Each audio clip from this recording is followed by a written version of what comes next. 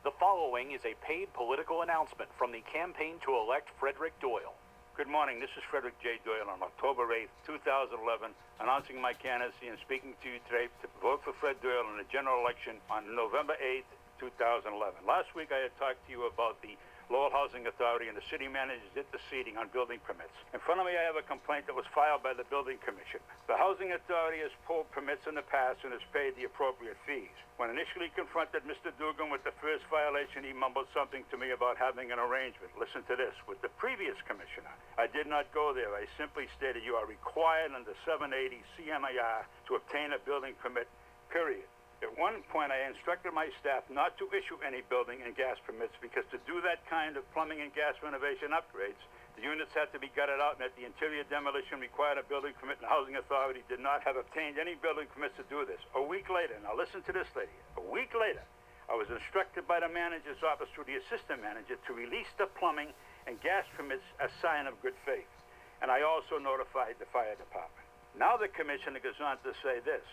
By doing step 4 before step 3 and step 2 before step 1, obtaining a building permit, the Housing Authority turned a simple, straightforward process into a major nightmare.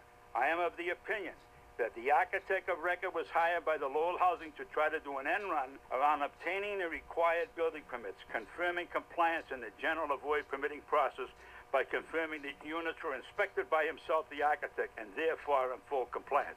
At least, he says, in the eyes of the Housing Authority. Then he closes, without a building permit in place that cannot be accomplished, these repairs on these buildings. From my point of view, it's about addressing public safety through enforcement of 780 CMER. From Lowell Housing's point of view, it's only about fees, permits, and inconvenience of addressing public safety by the way of following 78 CMR.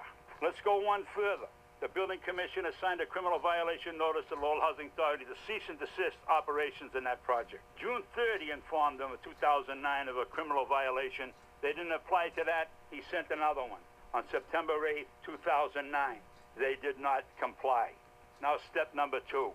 There was a property on Grove Street, also owned by friends of the manager, that the fire department and the building inspector went up and refused the permit to occupy the building.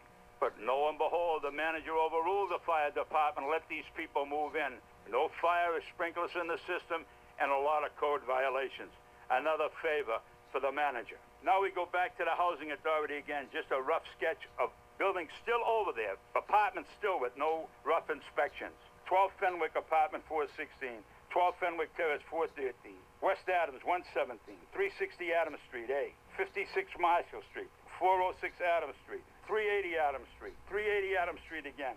Ladies and gentlemen, they did not secure the building permits for those projects because the walls were up. They used metal studding in those walls, and the electrical grommet wire that goes through them has to have these condensers so if there's a spark, it won't start a fire. Ladies and gentlemen, the fire marshal should come in there, and the city council should call a special meeting of the city council and have these buildings inspected by the fire marshal and the State Department of Public Safety.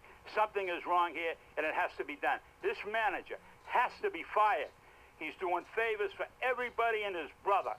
And violating the law, he could care less. If you remember the team, and the team is the chairman of the board of the Lowell Sun, Kendall Wallace. He's stopping this story. The Lowell Sun has this story. They've interviewed people, told them what happened. They refused to write it. Shame on the Lowell Sun. The public safety of these people is at hand.